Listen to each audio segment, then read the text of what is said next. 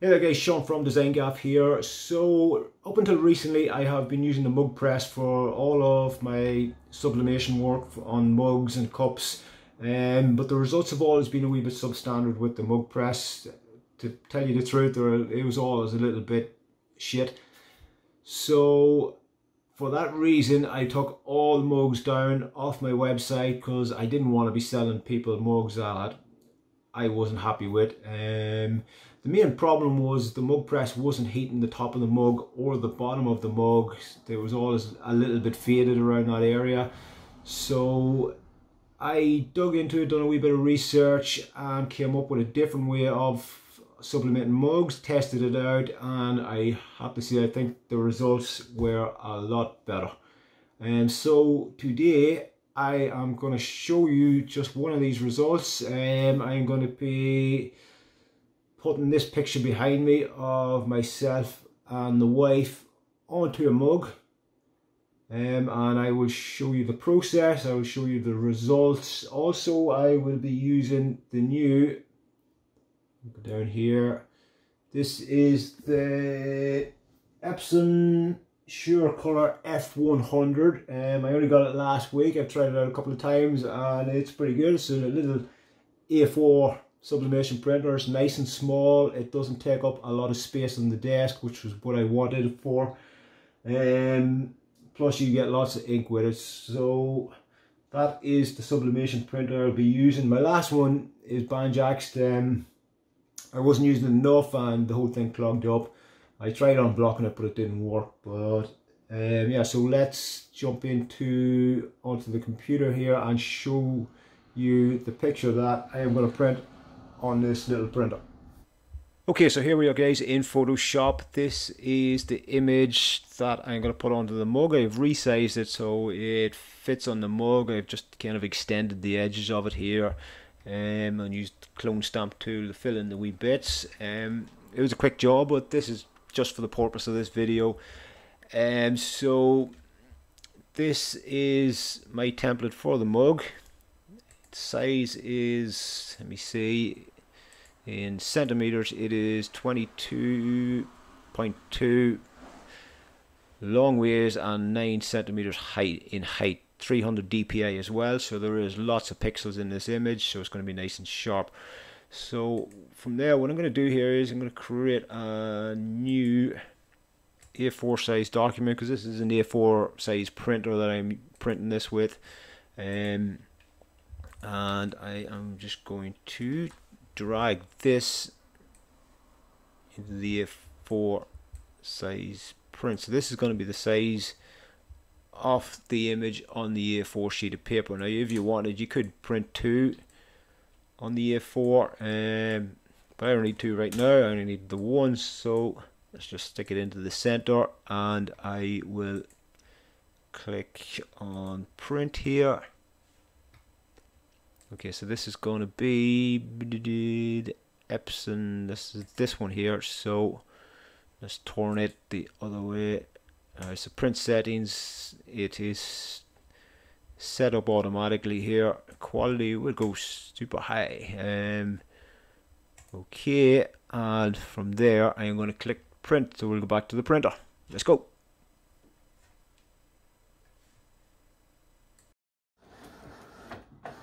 Okay, so here it comes guys. This is for the mug. This is the picture I'm printing. This is what I'm going to put on the mug. You can get these canvases on my website guys. It's www.designgap.com. I'll put a little link down below. And this is a 20 by 30 inch canvas here, but I have a couple of different sizes there. I can also do digital files, you know, if you don't want to pay for postage, so just get in touch. Okay, so here we go.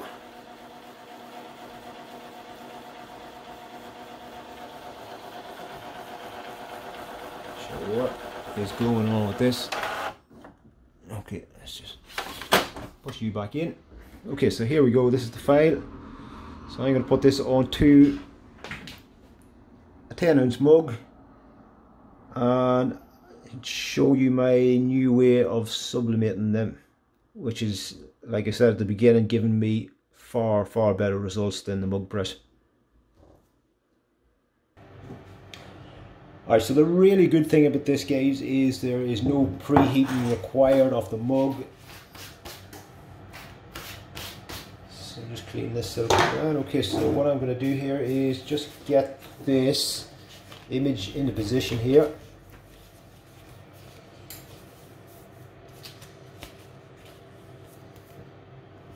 Make sure it's all lined up nice and straight, so I get it right up to the almost to the very top.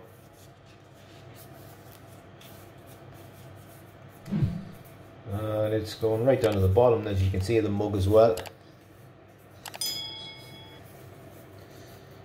Okay, so wee bit of tape.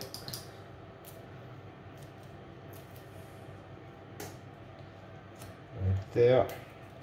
Oops. And what I will do is try and give it good, get it good and tight here. Okay, there we go.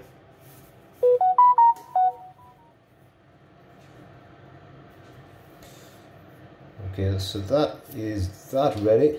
Then, just to kind of protect the silicone wrap, I'm going to put this heat transfer paper around the mug, and just turn this sideways so you can see it. Place it into the center. Okay, so make sure the mug is going to be completely covered by the silicone wrap. Put this in under the handle,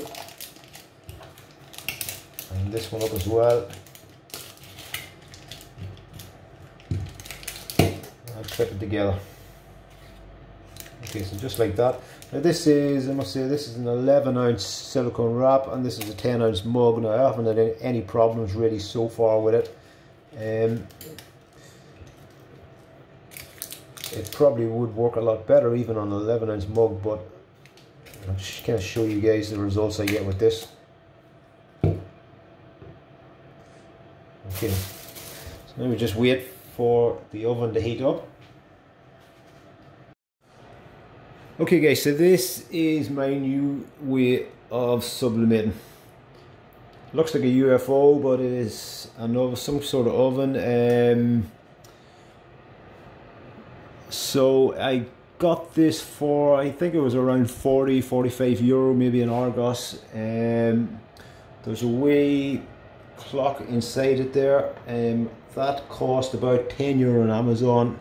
But you do need one of them, because you know, I heat the mugs up to 180 degrees in this machine. In order to get it 180 degrees in the oven, I have to put this to 210 degrees. Now you wouldn't know that if you didn't have the little clock inside there. You know, you wouldn't know that it's 180 degrees inside of that oven. So get yourselves one of them. They are fairly cheap, 10 euro on Amazon I think that cost. So what I'm going to do here, I have the mug all wrapped up. So I'm going to place this inside this now. Give me a wee second and I'll put this down. Down.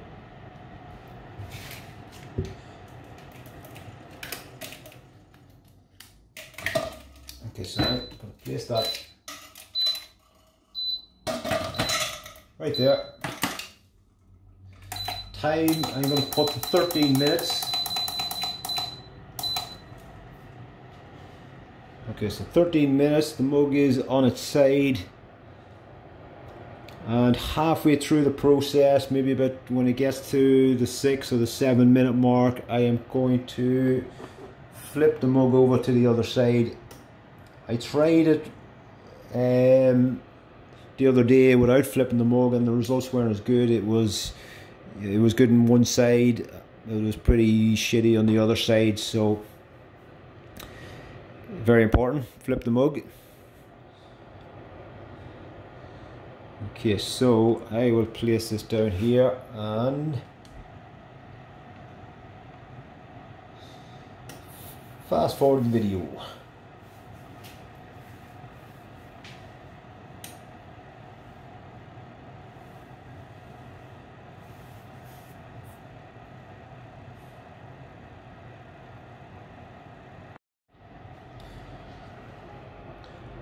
Okay guys, we are at the 7-minute mark here. I am going to put on heat glove, very important. Open it up and flip the mug around.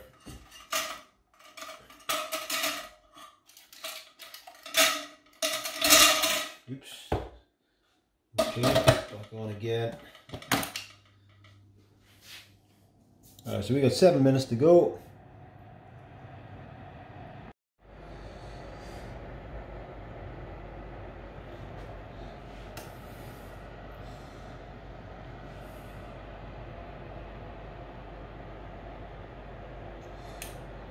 Okay guys, we have got 1 minute to go here,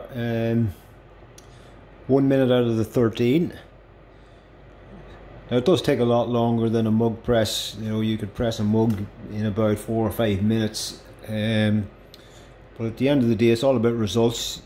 You know, what's going to give you the best results, and you know, if you're selling these things to customers, then you need to have good results. The good thing about this one is you could probably fit 2 mugs in there. You might get 3 mugs in there even, but we're almost done here. I also have a sink full of lukewarm water just to dip the mug in as soon as it's done. You have to make sure it's not too cold or you will end up cracking the mug, so it is lukewarm. Okay, the dial is at 0. It's kind of going all weird there on the phone, but it's not doing that in person here. It's kind of strange. Okay, another thing to make sure you have is a pair of heat resistant gloves and a knife just to kind of take the heat tape off. So I will just set this down here for a second and rotate it around. I'm in the back hallway here, if you're wondering. This is where I do all the heat pressing and the mug pressing. Well, not so much the mug pressing anymore. Okay, so that's done.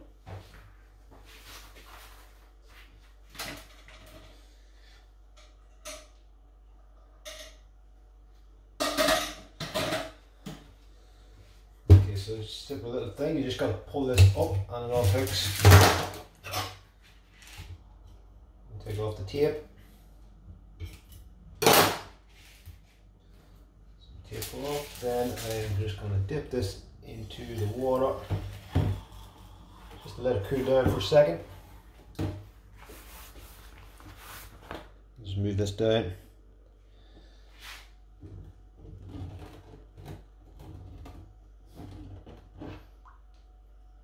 Handle as well.